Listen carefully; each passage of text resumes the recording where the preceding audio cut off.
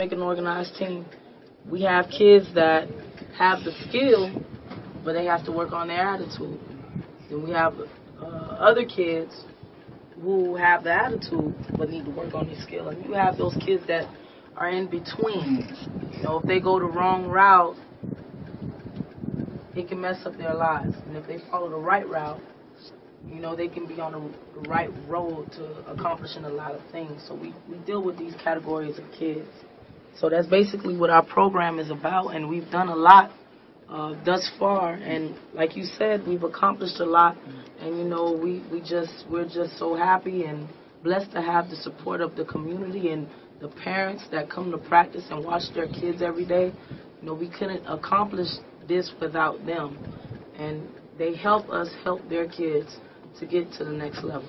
And that's a lot of things you guys do, because not just playing ball, but you guys have to take trips, and that's expensive though. But what places do you all go sometimes? And I'm sure it's expensive, but what places do your kids actually get to go?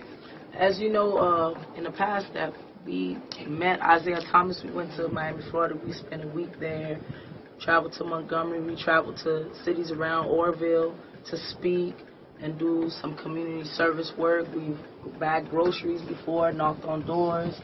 We have a trip coming up this Saturday to New Orleans, and we have a special surprise for the kids. We haven't told them about the surprise yet, but some of the parents may know about the surprise. But we're going to be playing. We're going to listen to a speaker, a special guest speaker. We're going to go ahead and eat and shop around. We have a lot to do in New Orleans, and we're going to be there for that day and be traveling back. But as you know, it is expensive, and we would like to travel and take these kids even more places, to all these major cities around the United States. But like you said, we do need the support of the community.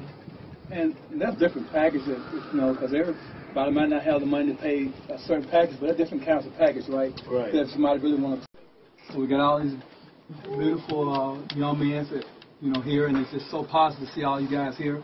And we're just happy to have y'all in the studio. And Demo, of course, I just want to thank you, man, for doing what you're doing. I think it's awesome. Until the men are 13 years old. My name is Derek D. I'm CTO, and I go to Southside High School. Hello, my name is Keelan Sanders. I'm 11 years old and I go to SOD. My name is Keelan Sanders. I'm 9 years old and I go to Clark Elementary.